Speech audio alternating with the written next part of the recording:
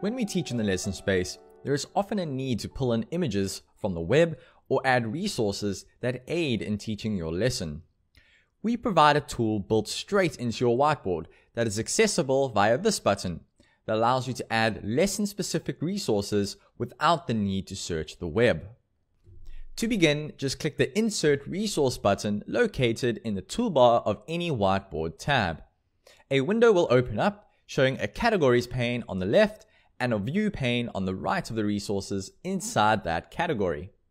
In this example, I'm inside the Science category and selecting this image to add straight to my whiteboard and lesson. So back to the categories that we can see. There are a number of different ones to choose from, including math, language, science, music, and a variety of others. Let's walk through an example of adding a resource and teaching a lesson on the whiteboard with that resource. I will start with language.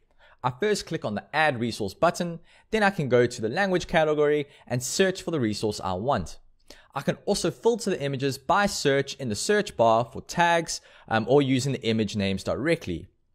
I want to teach a lesson on matching animals to their English names, so I add this resource.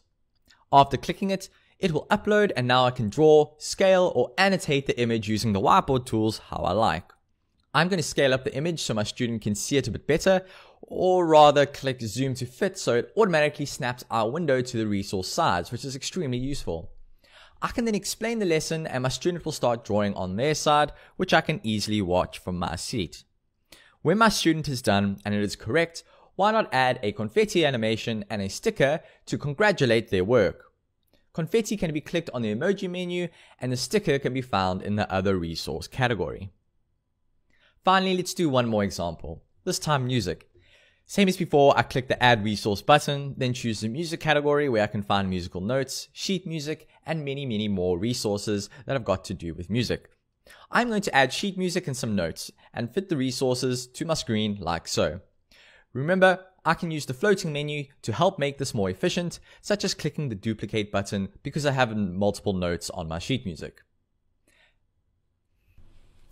And that's it for the tutorial and the resource drawer. We really hope you enjoyed this tutorial. And before I go, be sure just to, when you're adding resources, combine them to make your lesson more efficient, add some flair, congratulate your student with our stickers. Yeah, really go wild and think out of the box with the resources that we provide to you. Thank you, and until next time.